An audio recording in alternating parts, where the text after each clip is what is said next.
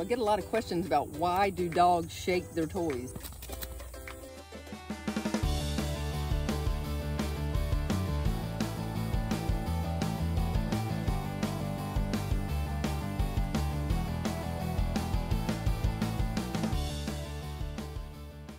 If you have a squeaky toy or something like this little guy that Brick loves, this used to squeak, Dee has removed the squeakers. They shake it because it's mimicking killing something. And dogs are predators, by the way. They innately kill things. But also if you have a squeaky toy that makes that sound, that is mimicking the sound of a dying small animal like a squirrel or a rat or something similar. It's all related to evolution and Mother Nature. That's why they do it.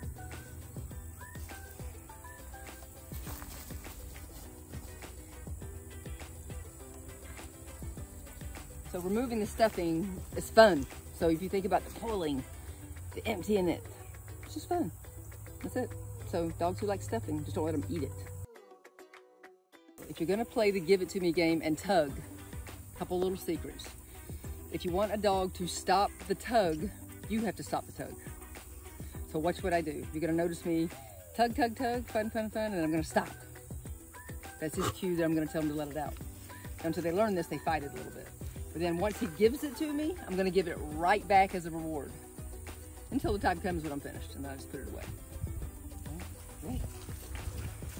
Tug, tug, tug. Stop.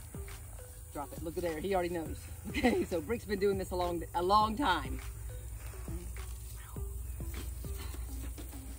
Tug, tug, tug. We're gonna go dead. Stop the tug. Drop it. Awesome. If you keep tugging, the game is still on. Okay. Woo.